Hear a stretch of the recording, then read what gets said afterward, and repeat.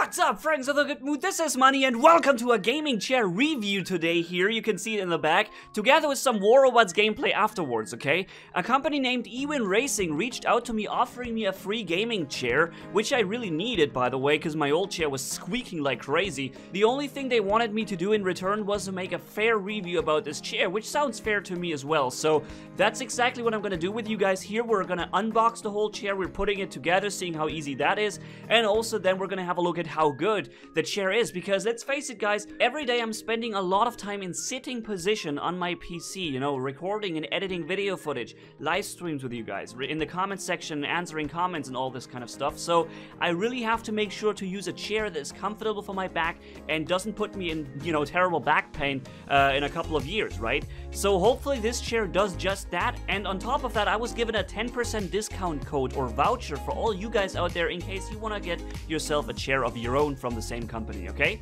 And so yeah, let's go and have a look at this bad boy, and then we're gonna do some gameplay later. So now you see me twice on the screen, isn't that funny? So we're here unboxing the whole thing. The first thing that came out of the box is a really big box, by the way, is the 5-star aluminum base of this chair. It's a real sturdy one, so overall pretty good. We're gonna put it together later. The wheels they clip in just like that, nothing else required. I have the whole video sped up by 4 times, except when I'm showing you something like this.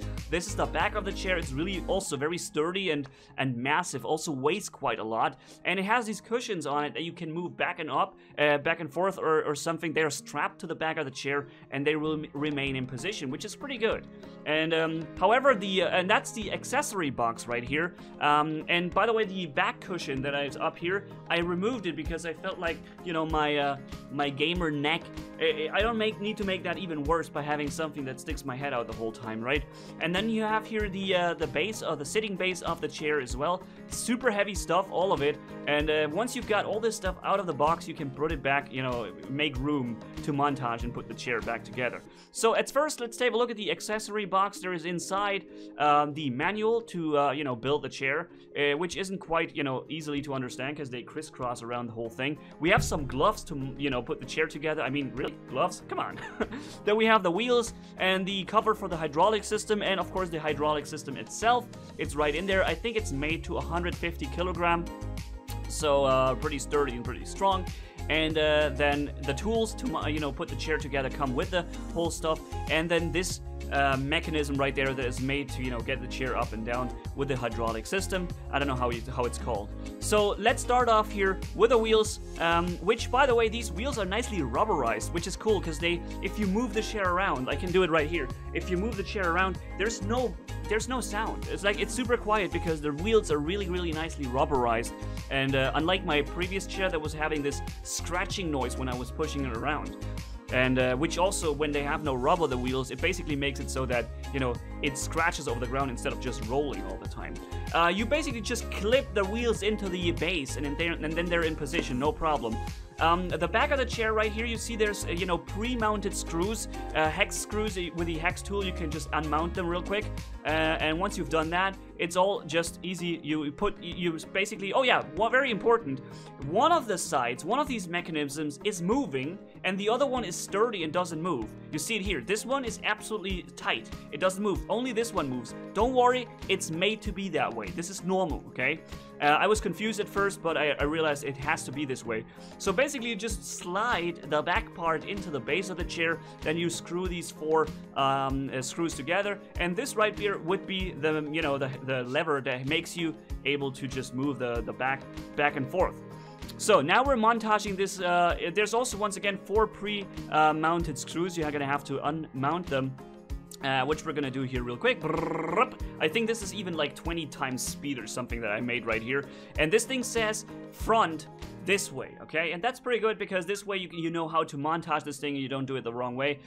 Just basically put it there, screw those 4 screws back in, done. So that's almost the whole chair now. The only thing left to do is putting the hydraulic system into the base of the chair and then basically just putting the chair on top of it.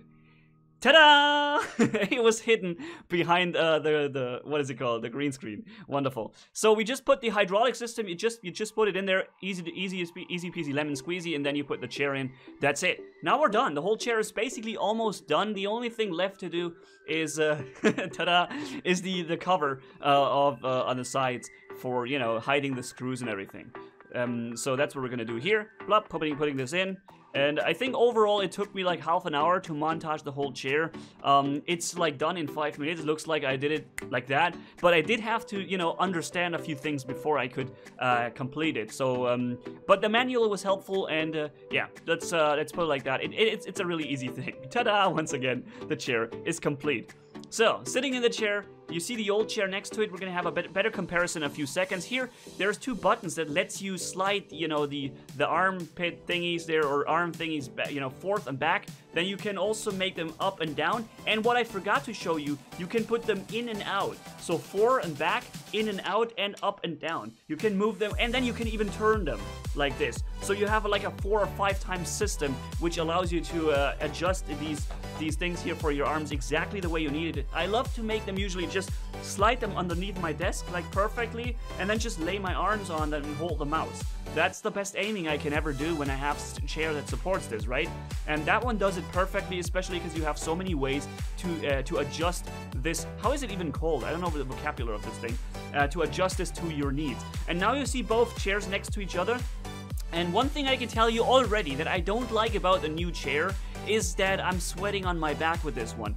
This right here, you can see through the chair. You see the green screen behind it and the wall in my hands, or no, you didn't see the hand, but you can see through, because there was like a net of cloth, and there was, you know, air coming through. So I wouldn't ever sweat on this chair, which was great. This one here is basically a really high quality material and foam behind it, but it doesn't let air through. So basically, I'm at the live stream yesterday, 3 hours live stream. I was sweating a lot. It was very warm in my room here with all the, you know, PCs running and every equipment.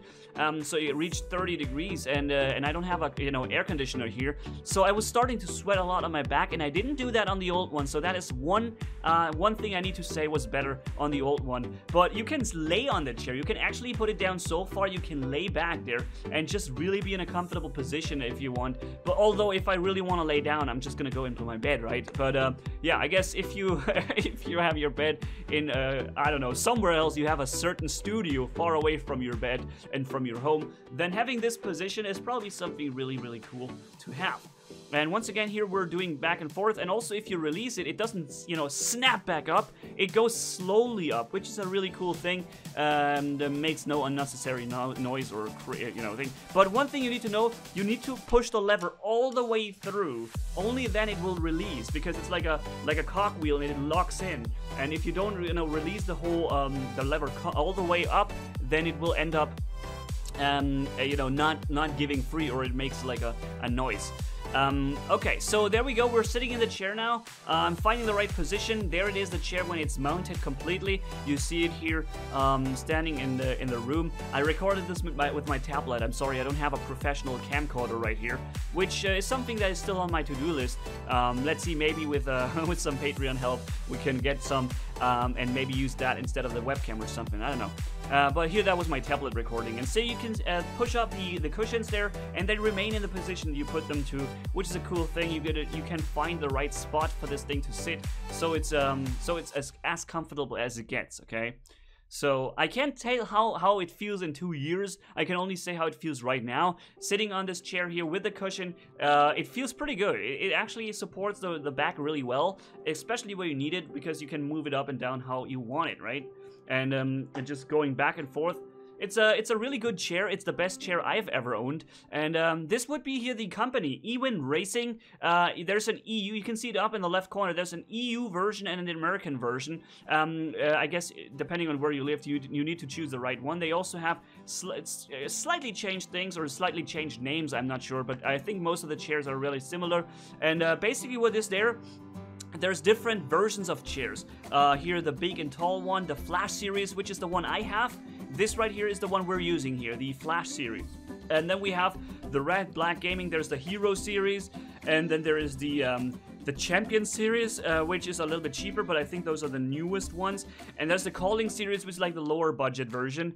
And yeah, don't forget, guys, using their voucher, the code is in the video description for you guys, or in the pinned comment. It's called Good Mood, okay? If you use this code when checking out one of these chairs, if you want one, then you're gonna save 10% off the price. Just put it into the voucher tab, and then you know, click on OK, and it will, you know, put out the 10%.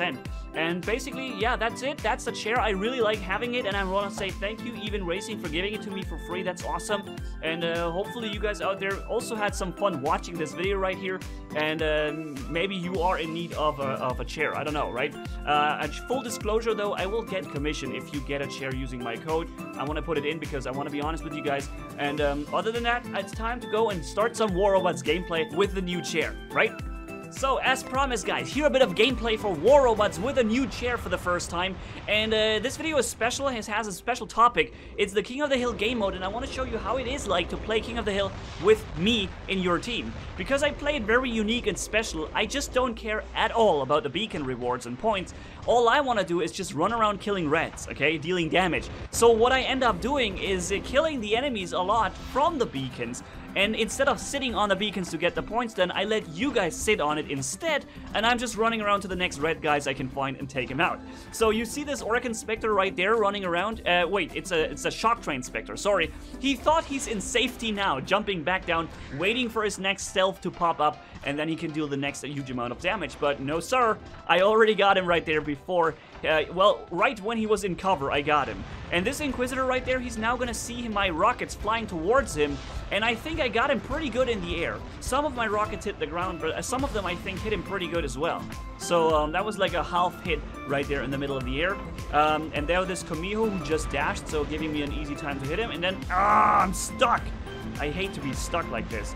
An Orc Inspector jumps up, the Orcan Inquisitor is coming, everybody wants me, and I'm like so annoyed that I wasn't able to get this to get out of this point there so quick.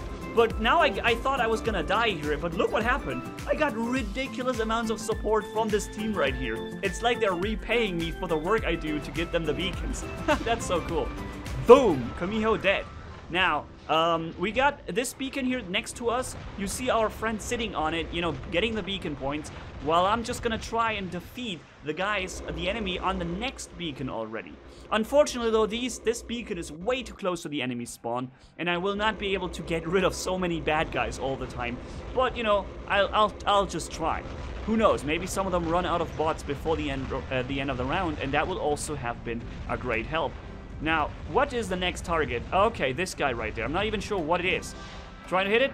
Boom! That was a big hit into that Inquisitor right there. And before I take my damage, I'm going right back down. Bye-bye, guys! They thought they were gonna kill me, but I got right, you know, in cover when they were trying to hit me. Still trying to do something here. I'm glad I still have 4 Vortex going. When you lose that much HP that I have right here, normally you start losing some weapons also. But in this case, it was pretty good, and I haven't lost weapons. But somebody decided to end my my killing spree with a Vortex Spectre with some Spirals and Hydras, and that's what they're good for. So let's jump into the Raven instead and try to do what I'm doing best in King of the Hill, which is just making room for you to sit on the beacon, okay? Alright, so waiting for the right moment. I'm just observing the area right now, seeing what happens. Right now, the beacon that is active is under our control, so I don't need to actually do something, but I already see the next beacon the Reds are going towards. You see it there? It's 4 enemy Red players coming towards the next beacon coming up, and I'm waiting for my right opportunity and chance to jump right in there. So here we go. We have an Inquisitor right in front of us with Thunder and Orcans, and before he can deal too much damage, we got him out of the way. This guy's jumping up. I'm trying to help as best as I can to bring him down, and while my 2 guys are also dealing damage to this Bulgazari on the beacon, and now they got it.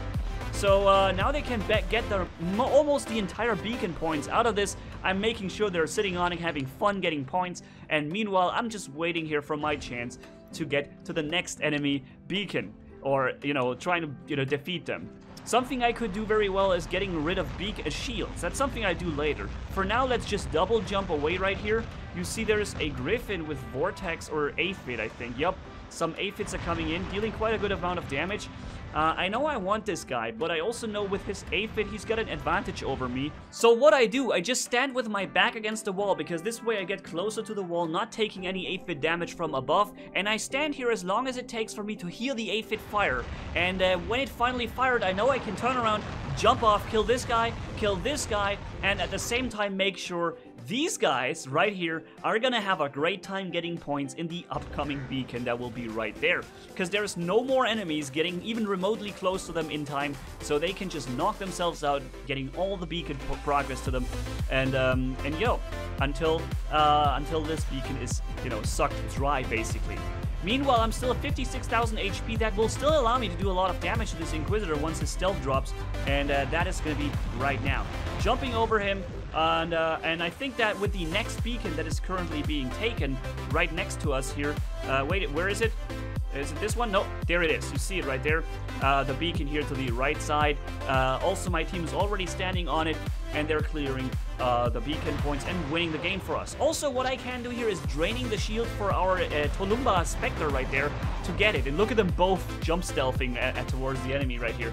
The round was now already over, and I think like I was able to be a really good team player in this one here, guys. I want to show you the results. See, I'm lowest bottom player right here with lots of damage done and pretty much 0 beacon progress. I only got 5 and 0 captured. But I really think still I was able to allow my team to get some of those beacons really effectively, and that is also one way of playing it. That's more the way I play it, because you know, like I said, I don't enjoy sitting on a beacon watching a bar fill up or go down. That's not my playstyle. But hey, that was the video. Hopefully you also had some fun watching it, and I'm just gonna say thank you guys so much for watching. If you enjoyed this video, leave a like and comment down below. And if you haven't already, hit subscribe as brutal as a man can hit for more. Thanks for bearing with me. You guys are awesome as always. Manni-Gaming signing off. Bye-bye.